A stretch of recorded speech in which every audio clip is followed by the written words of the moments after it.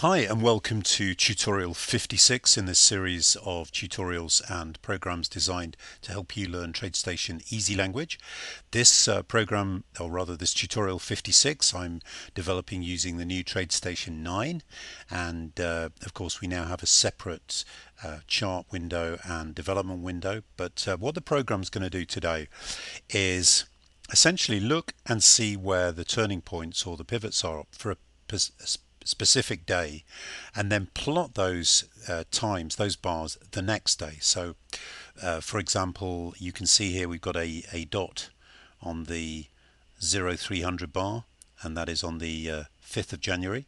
If we go back to the 4th of January, we should see, and then we have it a pivot at the 3 o'clock bar.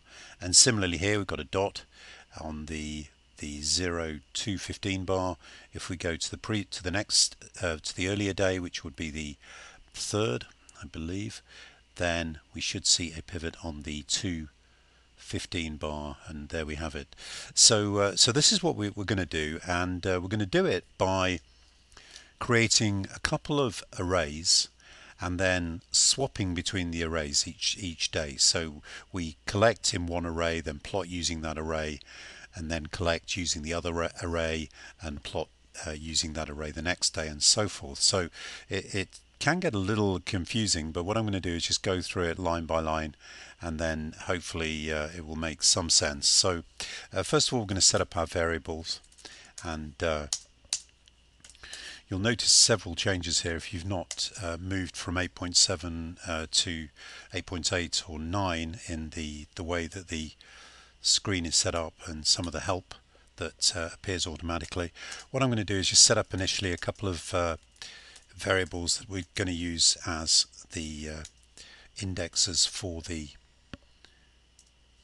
array, and we're going to be using the pivot function. So I'm just going to set up pivot price L. I'm going to set that to 0, and pivot bar L, that's going to make that 0 as well. And we're going to use this thing called array index, and this is going to count up as we go along every time we add a new entry to the array, and then we will use that to essentially put the values in the array at that index position. And then this thing here, use 1 or 2, is a variable which is going to determine that the array that we are storing things to, and the array that we're referencing in terms of drawing, or rather plotting the dots on the chart. And then we're going to set up two arrays, and the first one we're going to call prev piv times 1, and we're going to make it 10, a size of 10, which actually means 11, but we're in this program we're just going to store values in up to 1, 2, 3, 4, 5, 6, 7, 8, 9, 10. We're not going to be using the 0 position, and we're going to put in a default value of -1. Now I've used -1 here because if we put in 0, 0 is actually a time, and we don't want to get confused by that. And then the other array here is just going to be called prev piv times 2. Again, I'm going to make it a size of 10, and we're going to set the initial values in it to -1. So that's the variables and the arrays set up. So what we want to do is clear the array, a specific array, at the start of the day. Now this becomes a little bit complicated because if we go back to the chart, we are storing the values for a particular day, and if you think about the beginning of the day, which is this bar here, the 0 bar, then in order to discover whether that is a pivot, we actually need these 3 bars. So we can't really start storing the new values for that day until we get to the in this case the 0.45 bar. And by the way, we're going to be calculating the pivots with a right strength of 3 and a left strength of 3. So what we have to do is we say if date 4 bars ago is different from date 3 bars ago, then begin. And because, as I mentioned, we're going to be alternating between the two different arrays, we're going to say here if use 1 or 2 equals 1, then use 1 or 2 equals 2, else use 1 or 2 equals 1, which sounds rather strange, but essentially what we're doing is every day we're going to change use 1 or 2 from 1 to 2 and then back to 1 and 1 to 1 to 1 2, so they will go from one to the other. Having done that, we're now going to do a for statement, and we're going to say for x equals 1 to 10, begin. And what we're going to do here is we're going to go through the array and we're going to reset the values to -1, just to basically delete them. Now we've got two arrays, so we need to somehow determine which of the two we're going to be doing this to.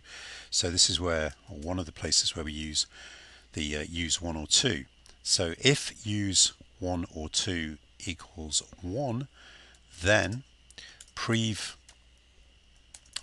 times 1 square brackets x, that is the index for the array. In other words, we're going to go through x 1 to 10. So first of all, it'll look at the 1 entry, then the 2 entry, then the 3 entry, then the 4 entry, etc.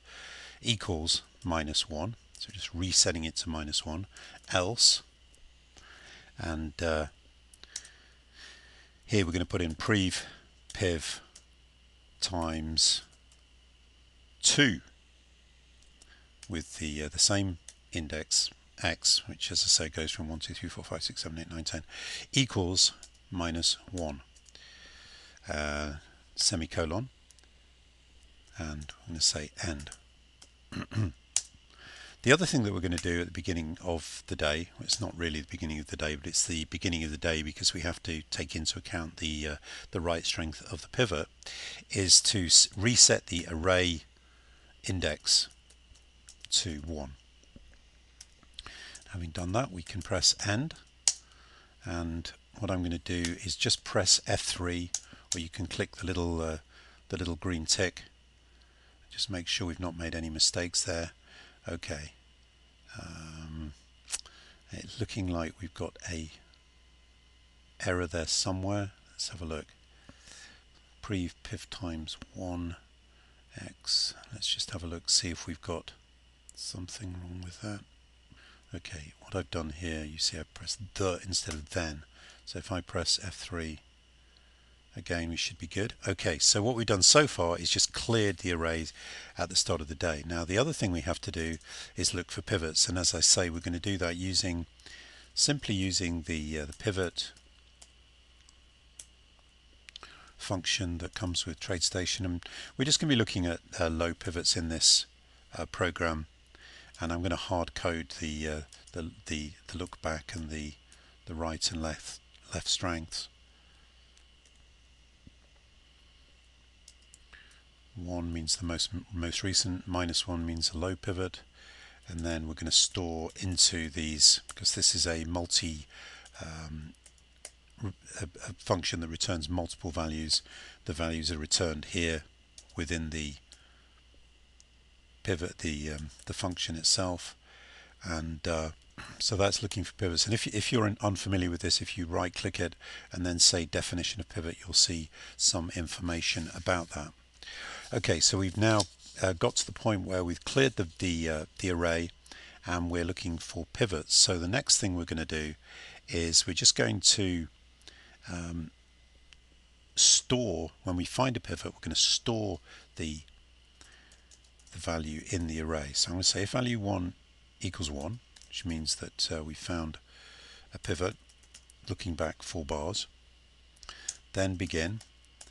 And what I've done here is just to indicate where the pivots are, we're just going to simply draw a little text symbol on the chart, just so we can see where the pivot is occurring, just for reference. And we know that it's going to be 3 bars ago, so it's date 3 bars ago, time 3 bars ago. We'll draw it on the low 3 bars ago, and we're just going to draw maybe an asterisk. So let's put that like so. So that's going to draw the little symbol where the pivot occurs. And what we're also going to do is store it in the array. So we're going to say if use 1 or 2 equals 1 and array index is less than or equal to 10. Now, of course, on a particular day you may have more than 10 pivots. You can increase that that value there, 10, but you'd have to increase the size of the arrays as well.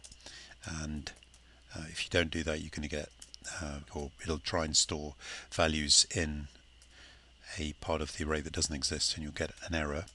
So what we're going to do is store the newly found value in the array defined by array index. And what we're going to do in a moment is we're going to increment array index every time we find an array. Okay, and we're going to say else if, and then we're just going to put in use 1 or 2 equals 2 and array index is less than or equal to 10, then, and it's similar syntax, but it's going to be 2, so I'm just going to copy that, Control C, Control V. I'm just going to change that to 2, and I think that's all we need to do there, apart from we need to increment the array index. So the next time we find a new pivot, we put it in the next slot in the array. So we say array index equals array index plus 1, like so. And we're going to say end. Okay,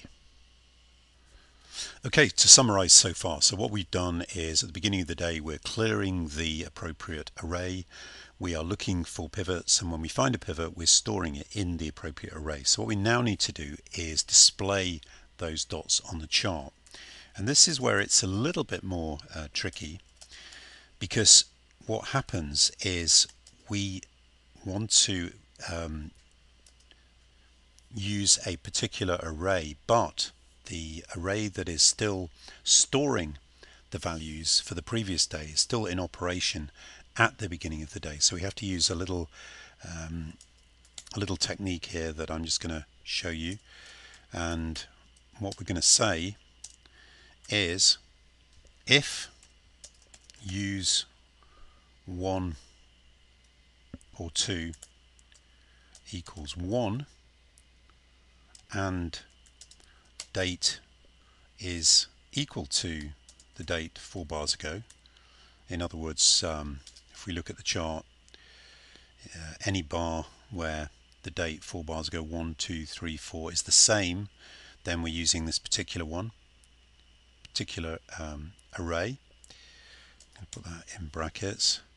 Or use 1 or 2 is equal to 2, and we're at the very beginning of the day, which we discover by saying is not equal to the date 4 bars ago.